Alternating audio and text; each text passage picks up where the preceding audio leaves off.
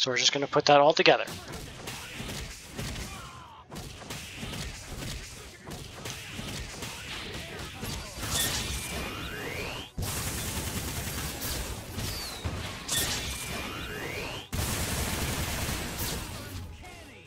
And you have now learned how to do the double Shinku Hadoken combo, and you progressed all the way up there.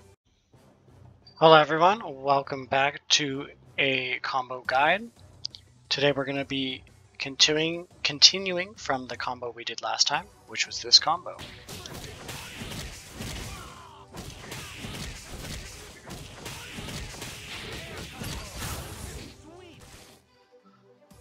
So, to continue from this combo, you need to know the property of Shinku Hadoken.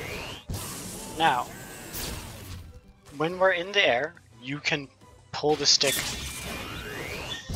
up or down, and it will cause him to aim the beam. This is very important for the next part. So, just like we did last time, light, medium, heavy, forward, heavy, heavy, donkey kick. Let's put on that input so you can see that.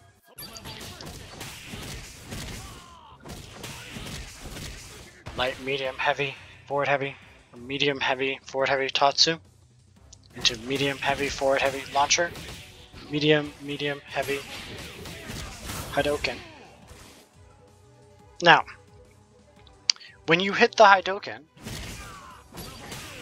you want to hit them in the toes. Again, you want to hit them in the toes. This is so that they catch the top of the beam, so that when you start aiming the beam down, they start moving down with the beam.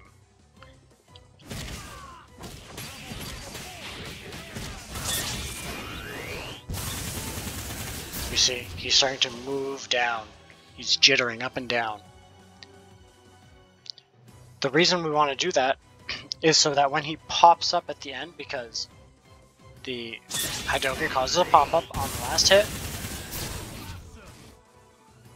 even in the air, you'll see it causes him to pop up higher.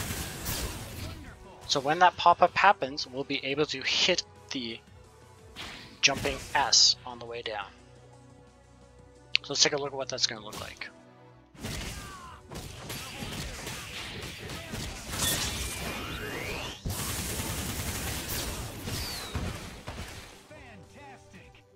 So we can hit the jump S on the way down. And once you hit the jump S, all you're going to do is jump up and Shinku Hadoken again. Except you're going to aim it down. You're just going to hold down as you fire it. You're just going to hold straight down. So it always goes right down.